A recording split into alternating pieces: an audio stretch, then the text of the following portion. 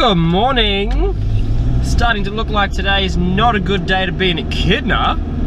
Just in the last 10 minutes, we've got 2 phone calls, 2 different echidnas in different locations. What's going on for poor echidnas today?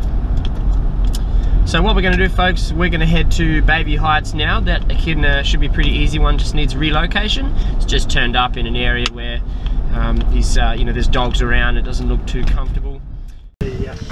The dog abused anyway. There he is, eh? Go too far away from him. He's pretty good in there.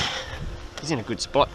Good spot to access. And Rio, he might get under him or something, isn't it?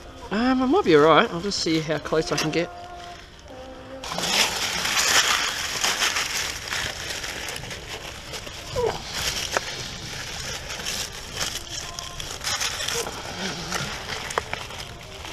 Oh no, you don't want to stay in there, trust me, buddy. He hasn't been able to dig down because it's full of rocks. Yeah. I'll just move some of this stuff out of the way so I can get a good grip on him.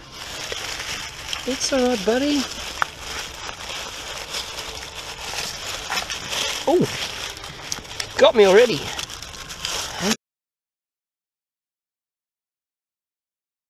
Hey, that wasn't too bad. There you go, dig into that. The journey's the one from over there.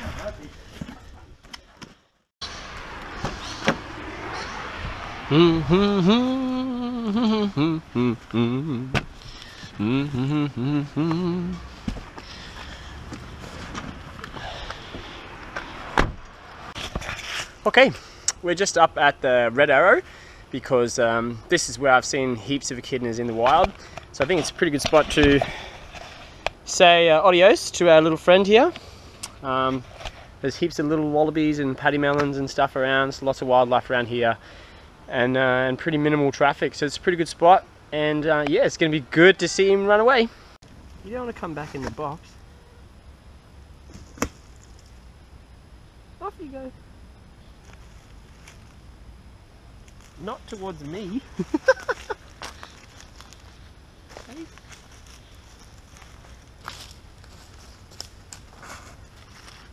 He loves a box. Get away.